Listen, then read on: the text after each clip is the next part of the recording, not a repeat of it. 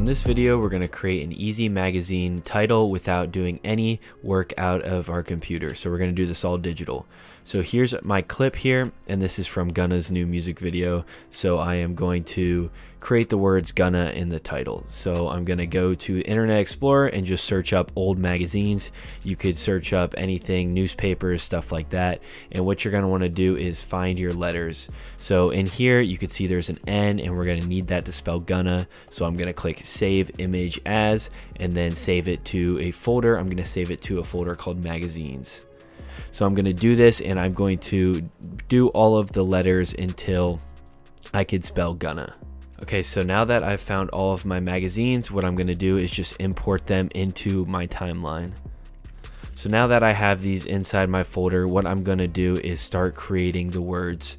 So the first letter I'm going to do is G, and so I'm going to get my magazine with the G in it.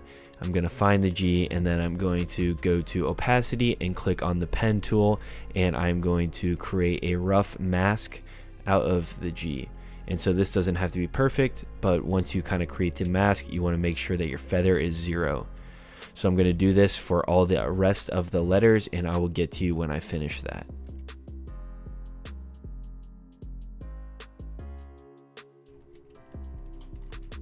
Okay, so now that I have created all of the cutouts for the word Gunna, what I'm going to do now is kind of reposition them into the size that I want. So I can do this by messing around with the scale and the positioning of these things, and then I could also mess around with the rotation as well.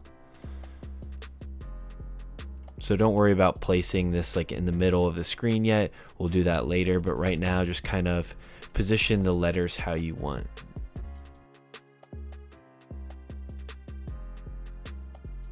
So I kind of want something like this. And so what I'm going to do now here is I'm going to animate this. So I'm going to start at the beginning of all of our letters, and I'm going to move 3 frames to the right. So 1, 2, 3, and then I'm going to have that U place. So the G's here, and then the U's going to show up after 3 frames, and then after 3 more frames, then the N's going to show up, and then the other N, and then the A. So it's going to look like kind of an animation like that. So what I'm going to do now is I'm going to nest this, and I nest this because now I want to reposition it to the kind of size that I want. So I kind of want it to be like something like this, and that looks good.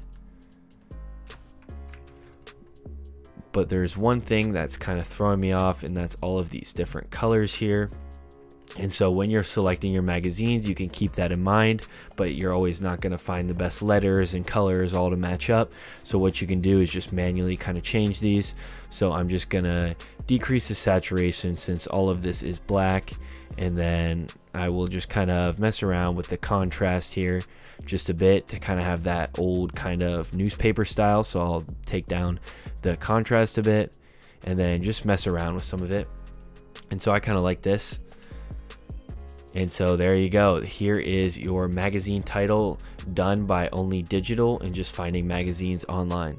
So I hope you guys enjoyed this video. Go check out some of my other videos. If you haven't, there's lots of free value in them. And so I hope you guys have a great day, and thank you for watching.